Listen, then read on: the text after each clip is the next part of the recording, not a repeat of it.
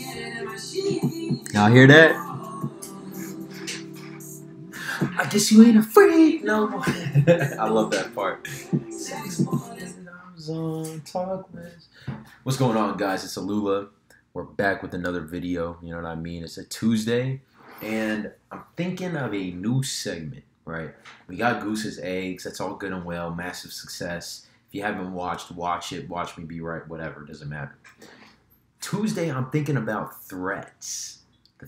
I guess threats would work better for Thursday. Thursday, threats, We're going to do it Tuesday, though. We might move it to Thursday. But listen, Goose's threats. Now, what does this mean? What is this series going to be about? Why do I care? It's going to be very short videos, 3 minutes or less.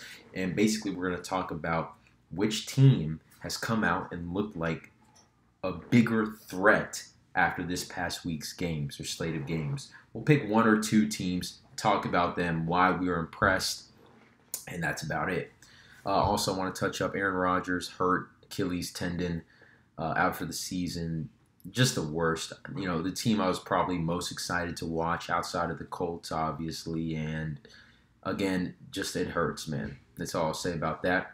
Speaking of things that hurt, needles hurt because I donated blood today.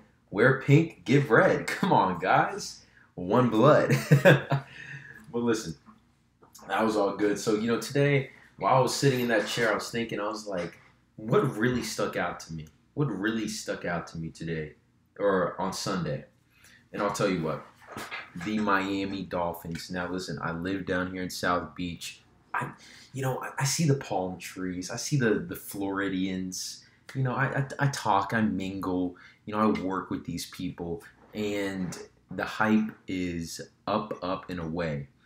For some reason, Mike McDaniel is number one. I think he's becoming a Coach of the Year contender only after 1 week. Number two, can anyone stop the Dolphins offense? And I think that they have one more piece. I love Raheem Mostert, but they really need it. Imagine they need a trade for Jonathan Taylor. I'm not a big running backs guy. You know what I mean?